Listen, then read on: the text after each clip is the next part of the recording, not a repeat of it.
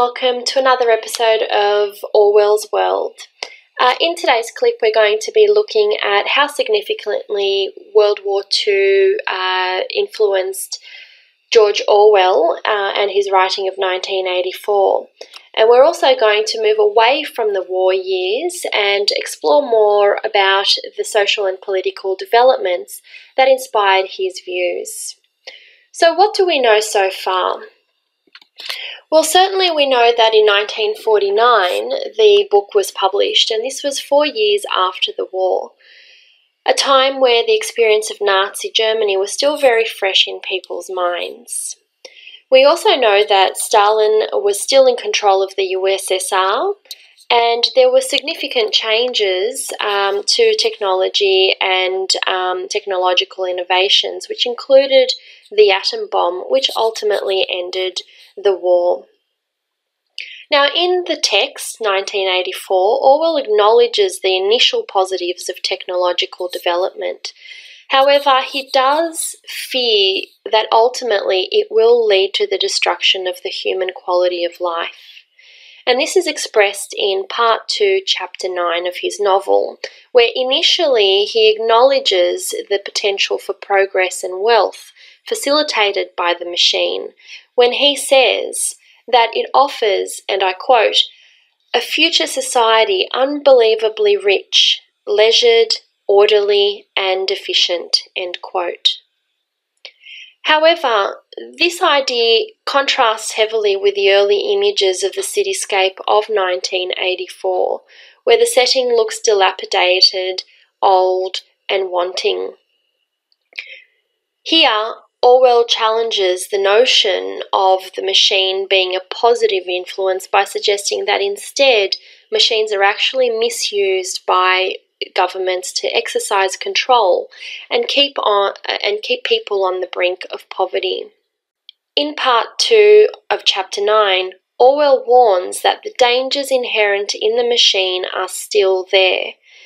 From the moment when the machine first made its appearance, it was clear to all thinking people that the need for human drudgery, and therefore to a great extent for human inequality, has disappeared.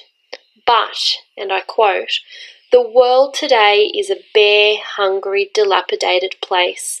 As a whole, the world is more primitive than it was 50 years ago," end quote.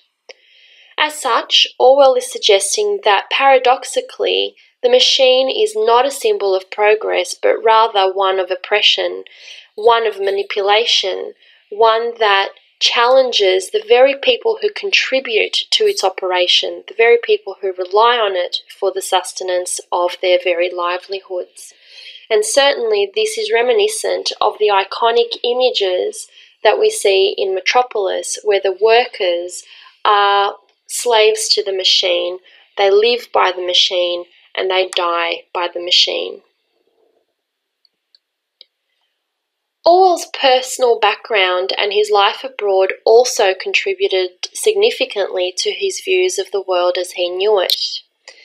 We know that Orwell has lived among the working and unemployed poor during the times of the Depression, and this allowed him a level of empathy that was lacking in those who lived more comfortable lives and had the education and power to contribute more actively in government policy.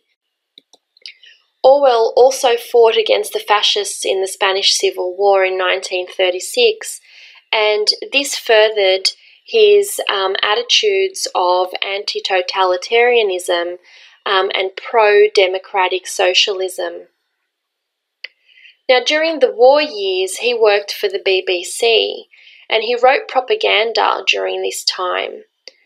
However, he quit after 2 years as a result of feeling the pressures of censorship and becoming morally conflicted in his contribution to the propaganda machine and its publication of disinformation. Now, this bears strong resemblance with his character Winston, who also works for the propaganda machine and is responsible for creating, reshaping, or discarding of historical events and historical people. Additionally, Orwell was becoming more and more disillusioned by the British Labour Party. Churchill's war cabinet censored the news, and it controlled wages and prices, it restricted travel, and it subordinated civil liberties to self-defined wartime necessity, something that Orwell had great concerns about. Ultimately, Orwell reflected a great deal of despair over the post-war state of socialism. In particular, he had serious concerns with the division of power amongst the Allies, especially in the aftermath of the war.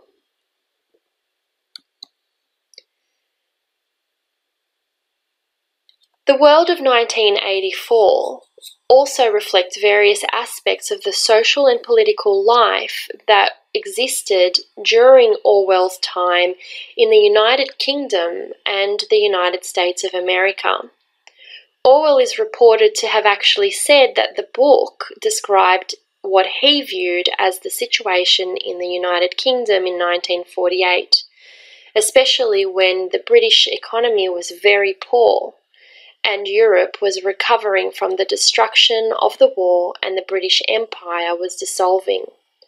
All of this at the same time as newspapers were reporting its triumphs, and wartime allies such as the USSR were rapidly becoming peacetime foes.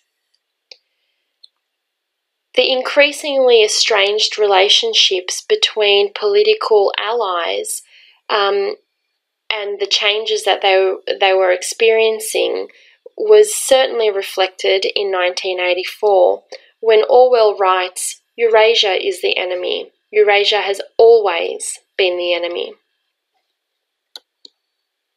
In many ways, Oceania, the fictional setting of 1984, is indeed a future metamorphosis of the British Empire, although Orwell is careful to state that geographically it also includes the United States, and that its currency is the dollar. It is, as its name suggests, essentially a naval power, much of it being focused on militarism and veneration of sailors and seafarers serving on board floating fortresses, which Orwell evidently conceived as the next stage of the growth of ever bigger warships after the dreadnoughts of World War I and the aircraft carriers of World War II. And much of the fighting conducted by Oceania's troops certainly takes place in defence of India, the jewel in the crown of the British Empire. So as we can see, we note that his fictional novel does take a great deal of influence from the social and political developments that occurred during his time. Orwell expresses strong views about the role of media and propaganda as a form of recording and changing human perceptions about history and important events. History and time are inextricably connected with our sense of identity and belonging, both personally and socially. In the novel, the party newspaper is The Times, identified in Orwell's era and to some degree even at present as the voice of the British ruling class. Rather than, as could have been expected, a publication which started life as the paper of a revolutionary party, for example, Pravda in the Soviet Union. Note the lack of capital letters in the name of the newspaper, The Times, in the novel. What we notice is that this is a feature of Newspeak, the official language of 1984, which ultimately seeks to strip back language in order to limit individuals' power to think for themselves or develop intellectual thinking. The use of neologisms such as crime stop and black-white, doublethink, as well as abbreviated and shortened terms such as ingsoc and mini-true and mini-love throughout the novel, reflect how the language and the power to manipulate it can be used to control feeling and expression and therefore control the individual's sense of freedom. Certainly, it can also be used to limit the way people interact. Orwell's views about the changing values and structures of belief and morality in his world, and the paradoxical sense of faith in a higher power, such as Big Brother, are also motivated by his own experiences of religion and faith. Orwell draws on religious ideas and in part seems to have taken a parody of Catholic dogma as part of his inspiration. For example, the term Big Brother may be seen as a parody of the Catholic's Heavenly Father or God. Like the Catholic's Holy Father, Orwell's Big Brother is familiar, is an all-seeing, all-knowing figure from which the ruling classes derive their ultimate authority. Orwell suggests gently that Big Brother has never actually existed. The party's notions of doublethink also champion belief over rational thought.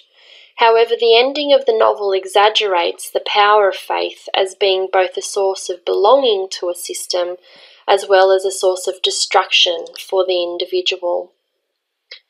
The novel ends bleakly with, and I quote, "He was back in the ministry of love, with everything forgiven, his soul white as snow. The long-hoped-for bullet was entering his brain. He gazed up at the enormous face. Everything was all right. The struggle was finished. He had won the victory over himself. He loved Big Brother."